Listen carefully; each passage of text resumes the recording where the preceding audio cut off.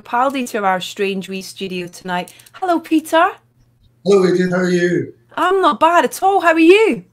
You hear me? I can hear you loud and clear. Can you hear me? Yeah. Awesome. Nice. I like your guitars in the background. Do you play music at home? Has that been keeping you sane? I play a wee bit. I try. I come up here and I should really be reading important texts and learning lines instead of just play old T-Rex songs. Anyway. Oh, nice. Good choices. How have you been? You okay? I'm good. Yeah. I mean, we're very, very fortunate in what we are.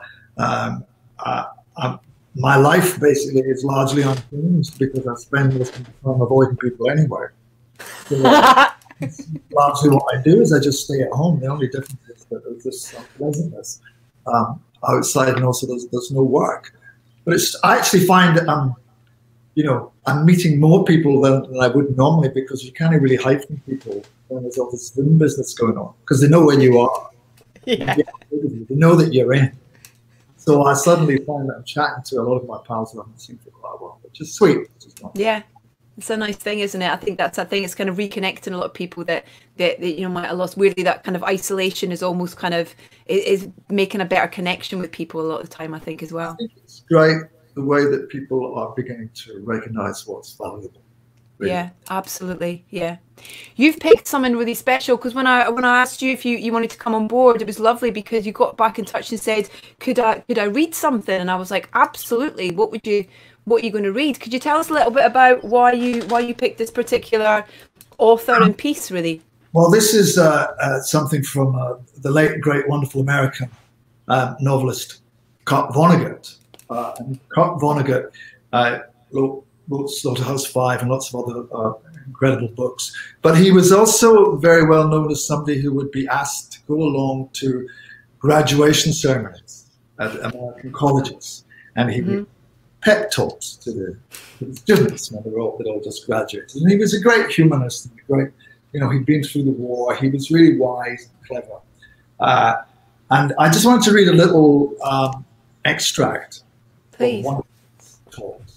And it's really about valuing things, I think. I think we've seen so clearly now that who's really important in our society are the people who are doing all this work for us. Obviously the people at the front line with the NHS, but the bin men and the bus drivers and the policemen and the firemen and the teachers.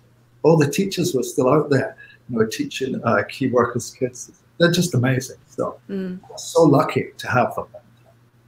It's good that we see that they are the really important people in our society. So here we are. This is from Capaldi. Every graduation pep talk I've ever given has ended with words about my father's kid brother, Alex Vonnegut, a Harvard-educated insurance agent in Indianapolis, who was well-read and wise. Uncle Alex. One of the things that he found objectionable about human beings was that they so rarely noticed it when they were happy. He himself did his best to acknowledge it when time. We could be drinking lemonade in the shade of an apple tree in the summertime, and Uncle Alex would interrupt the conversation to say, "This isn't nice." What? So I hope that you will do the same for the rest of your life. When things are going smoothly and peacefully, please pause a moment and then say out loud, if this isn't nice, what is? Let that be the motto of your class. If this isn't nice, what is? Now, that's one favor I've asked of you. Now I ask of you another. I ask it not only of the graduates, but of everyone here, parents and teachers as well. I want a show of hands after I ask this question. How many of you had a teacher at any level of your education who made you more excited to be alive, prouder to be alive than you were previously before? Hold up your hands, please. Now, take down your hands and say the name of that teacher to someone else. and tell them what that teacher did for you. All done? If this isn't nice, what is? Ah, that was brilliant. Thank you so much. You're welcome. Really appreciate you taking the time to do that for us. That's just the most beautiful. Days. Maybe we should do this every week. Oh God, I'm not sure about that.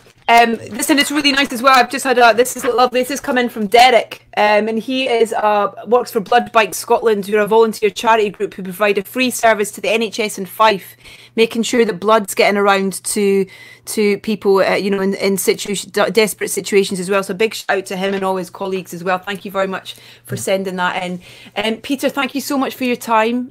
Take care, and yeah, we'll speak to you soon. You take care. Thank you. Everybody, bye. Bye bye.